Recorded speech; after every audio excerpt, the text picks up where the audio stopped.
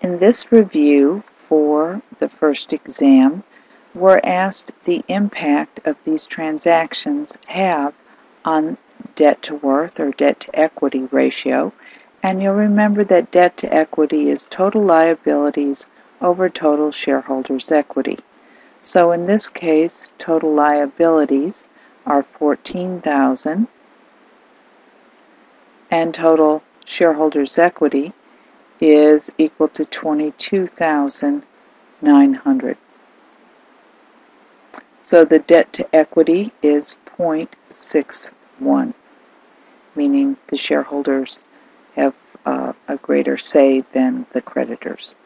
So let's look at these transactions. We record interest earned but not yet received on an investment, which means that we're going to increase interest receivable,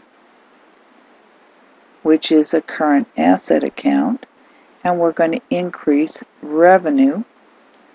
And if we increase revenue, that in turn increases shareholders' equity because we retain the net income in the business.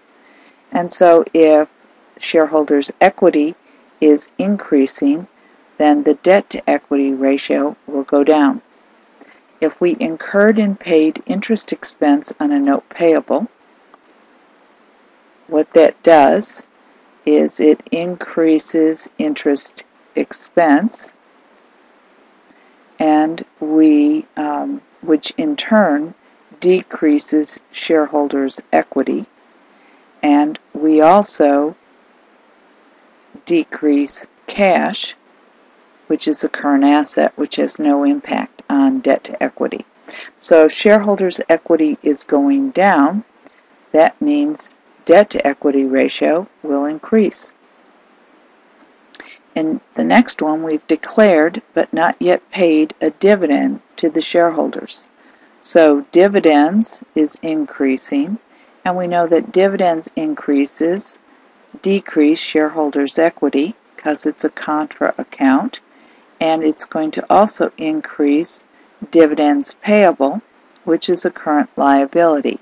So notice that shareholders' equity is going down and liabilities are going up. So the numerator is going up, the denominator is going down, so the debt to equity will increase. In the next one, we provide a service for which cash was collected in a previous period. In other words, it was an unearned liability or a current liability. So if this is the case, then our revenue is going to increase, which in turn increases our shareholders' equity, but our current liabilities unearned are going to go down, which in turn makes my numerator smaller. So if this is the case, then the debt to equity will decrease because the numerator is getting smaller, the denominator is getting larger. And finally, we purchase inventory on account, which means I have a current asset that's getting larger and a current liability that's getting larger. And so my numerator is getting larger.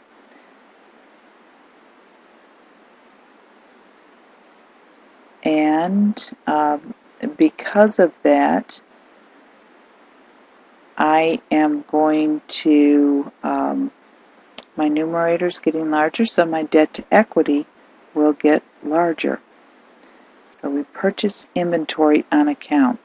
If we purchased inventory for cash, there would be no effect, correct?